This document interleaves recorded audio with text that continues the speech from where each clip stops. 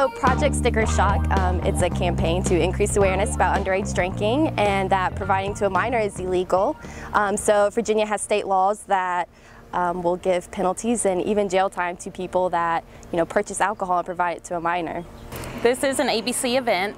Throughout the state, ABC goes into licensed establishments with members of the local community to attempt to put stickers on boxes, cases, cans of beer to get the word out there that it is against the law to sell alcohol to underage and to be underage and consume alcohol.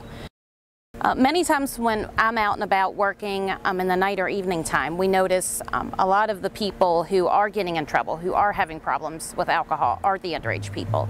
The brain is not fully developed enough to make good decisions when under the influence of alcohol. It is against the law to consume alcohol. It is a Class 1 misdemeanor, which can face up to a year in jail or a $2,500 fine.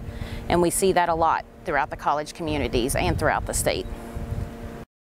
So Radford Youth Adult Partnership, the coalition in the Radford City community, reached out to youth at Radford High School to get volunteers to participate in this campaign.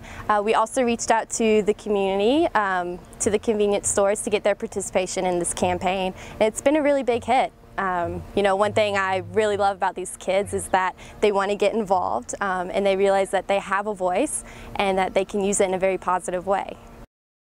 Underage drinking prevention is so important because alcohol provided to minors can have these negative consequences and effects on the developing brain. It can affect their decision making and increase poor judgment.